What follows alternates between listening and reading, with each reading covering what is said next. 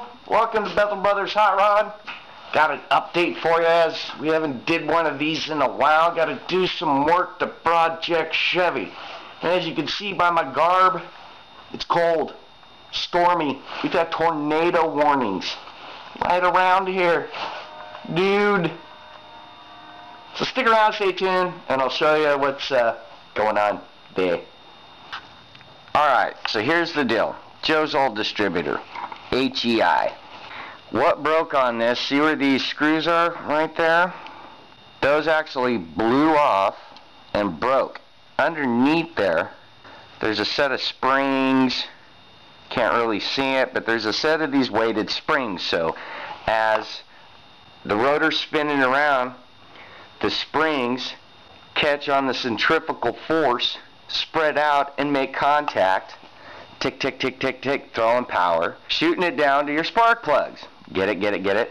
Well, one of them broke, and Joe had a JB weld a pin in, which screwed up the centrifugal action of the HEI ignition.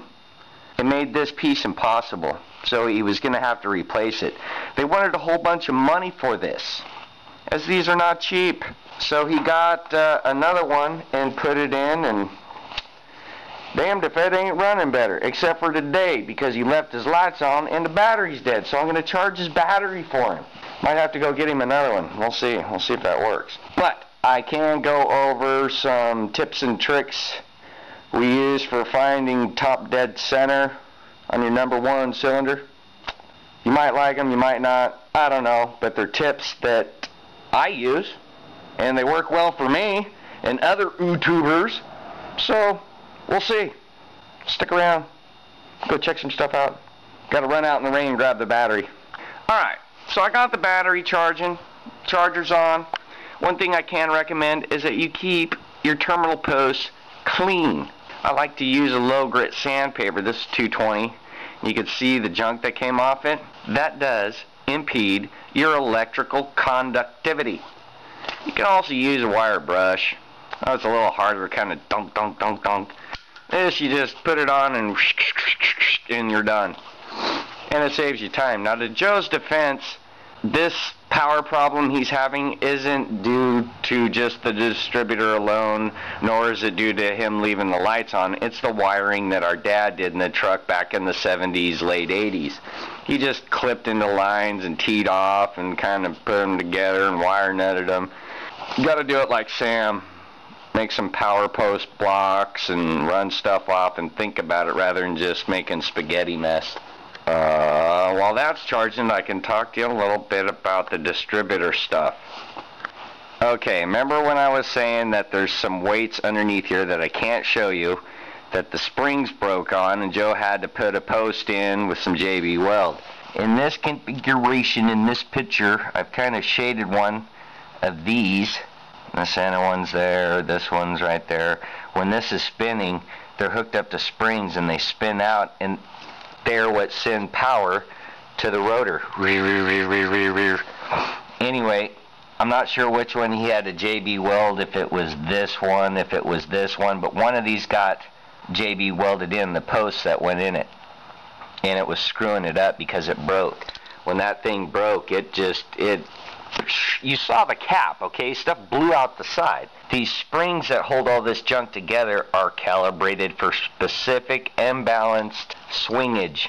So if you stretch one out, if something's impeding it, they don't both spin out and gives you misfires. So that's why he replaced the distributor. Now, when you shut the truck off, at any given point, it's not going to go back to top dead center, which is where you need it to be. So this lines up with your number one spark plug, which is top dead center, and then you follow it out from there, putting your spark plugs on the top of the cap. Now, to find that, there are a couple tricks that I use, and you don't need special tools. Okay, first off, Joe put these in place of the Ford plugs that he got at the AutoZone or wherever he went. So that's a good start. Anyway, this block of wood is going to represent the motor block. This would be the distributor. These are the 1, 3, 5, 7 cylinder. This is 2, 4, 6, 8. It's always the even numbers on the passenger side and the odd numbers on the driver's side facing the cab of the truck or the car or whatever you have a Chevy V8 in. Joe's is a 327, but they're not much difference. Sometimes the firing order is different on the distributor, thus I didn't write any numbers on there. You have to look up your specific models. Anyway, for finding top dead center, an old trick that I would use was you put your thumb over the socket bay and you bump the motor over, and when the air pops out, it's in the upstroke and blowing all the air out, thus giving you top dead center. You can also look under the valves when they're both down. That's another good example, but that's a lot of work to take that off. It's a lot easier putting your finger over it. Now, if you're doing that alone, there is a trick that my dad used to use. He would take a spark plug, bust off the end, and drill through it. On the end, he would put one of these rubber gloves. So while he was bumping it, when it finally came around and blew up the air, it'd wave at you from inside the truck. I'm there. I'm at top dead center. You can use stuff like a pencil or a piece of wire and double check at the depth in which it goes in. If it's in pretty far, you want it to just bump the top of the piston. Now that's not exact to the millimeter top dead center, but it's a good place to get you. And then when you're setting your distributor, oftentimes you want the rotor indicator to be pointing off in this area. Sometimes it's hard to get it back there and it'll end up over here. Now you can try to rotate it because of this sleeve at the bottom end. Has to fit in it specifically. But if that's the case, this is now your number 1 cylinder location. And then you follow your firing order after that and then tighten it down. And you should get spark, which Joe did. And that's your tip and the trick on the cheap without using special tools to find top dead center. You pay attention there? It's the only time I'm going to say it, babies. Alright, one other question I keep getting is, how does Joe's truck run on the propane? Up north it's very common.